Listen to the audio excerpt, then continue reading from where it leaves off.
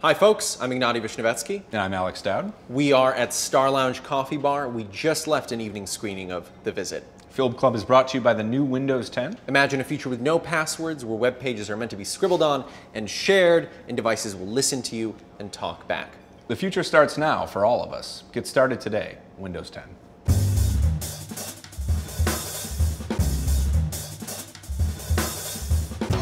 So, as film critics in 2015, like a pretty common part of our job now is reviewing found footage horror movies. Oh yeah, yeah. You know, there's probably one a month at this point. When you have to do that all the time, when you have to find new ways to write about found footage, I think that you start to appreciate little things. And tonight we saw the new M. Night Shyamalan film, The Visit, which is a found footage horror movie.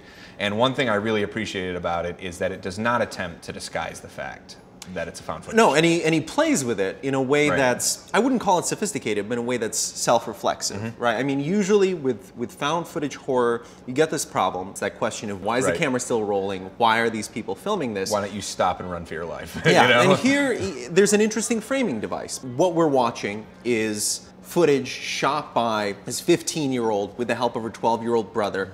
They're going to their grandparents' house. They've never met their grandparents before. The grandparents have been estranged from their mother since before the kids were born. The 15-year-old, she wants to make a documentary about this, about meeting her grandparents, and also she wants her grandmother to reconcile with her mother. So she's intentionally trying to make, first of all, this personal documentary, but she also has these kind of ambitions and pretensions. She's trying to make something that looks good. You She's know, this how sort of young, pretentious film student, Yeah. essentially. You know? But that grants Shyamalan a lot of license to film it in at least semi-sophisticated ways, because you have a character who is literally trying to frame things. Yeah, right. it was actively trying to make things look good. Right. So he weaves it in. It's shot by the cinematographer of The Wrestler. Yes, by Maurice Alberti, who's a documentary cinematographer. And so it has a much more artificial look, I think, than the average found footage horror film does. One of my fears and my trepidations about M. Night Shyamalan doing a found footage horror movie is that format can really rob certain filmmakers of their formal gifts. Because what you have is you have a filmmaker who knows what they're doing with the camera, sort of playing dumb. But he is playing dumb, but he's playing dumb in a more playful way. There's a sense of levity that pervades this. I know you had a little bit of a problem. Yeah, I mean, with you had the humor mentioned here. good jokes, but I've always found Shyamalan's sense of humor is... He's a cornball. He's a total cornball. It's sort of hopelessly he's a corny, cornball, yeah. sense of humor, you know? You know what it reminded me of is it's like a very, very good Goosebumps book. And I don't see mean that pejoratively. And this levity is usually being used to offset the scares, I think, as you pointed out. And I think that's a problem occasionally, though. I mean, and I understand why he does it, but there are moments when he will stage a pretty solid scare or a moment that's pretty unsettling and then undercut it with a laugh line. There's one that pops to mind, especially where they open the door to their bedroom and outside is their grandmother and she's stark naked and she's clawing at one of the doors. Like a cat. Like a cat, yeah. Which a potentially ridiculous image that they pull off pretty well. Slam the door, the kid makes a joke about how he's blind now or something. And as a punctuation, I think it completely kills the discomfort of that scene. And by the way, such an annoying kid. But he's, I know. He's a good actor, but he's a rapping kid. But he's supposed to be be He supposed to be in the perspective of the sister. What could be more annoying in a little brother than his insistence on rapping everything. So let me ask you a question. Okay. Very, very basic question. Do you think this is scary? I found it occasionally very effective. It's sort of a cop-out answer. I don't think it's terrifying. But I do think that some of the stuff, particularly the final stretch, is quite effective. Now, this film does contain a rare sighting of the very famous Shyamalan twist. That's right. A pretty effective one, actually, although we cannot discuss it. Why not? Can't ruin it for people. Come on, man. But isn't that our job? Ruin movies for people? And it's the first twist ending he's done since The Village. That's true. And it's interesting that one of the big cases against Shyamalan from his detractors is that he's just this twist machine.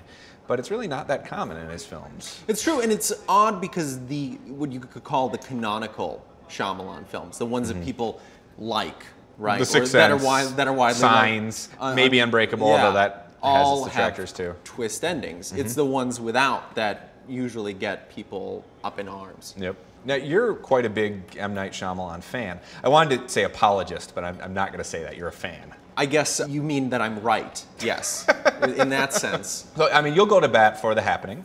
Of course I will, because it's a tribute to drive-in B movies. I think the problem with The Happening is maybe that it doesn't signal that strongly enough. People tend to read that film's intentional humor, because there's plenty of intentional humor in the film, as somehow unintentional.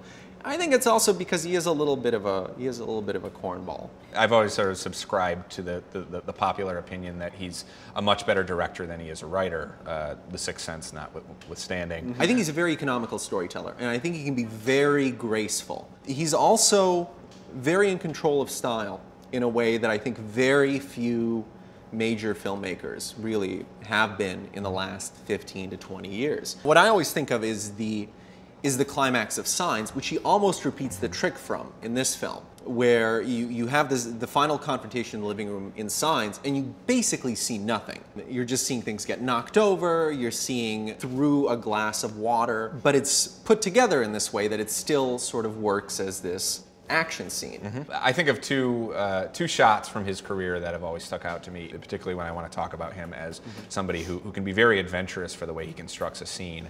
I think about, there's a scene in Unbreakable with the young version of Samuel L. Jackson's character, him as a child, that he shoots entirely from the reflection of a television set. And there's a set piece in The Happening, which I don't think is a very good film, but has some spectacular moments.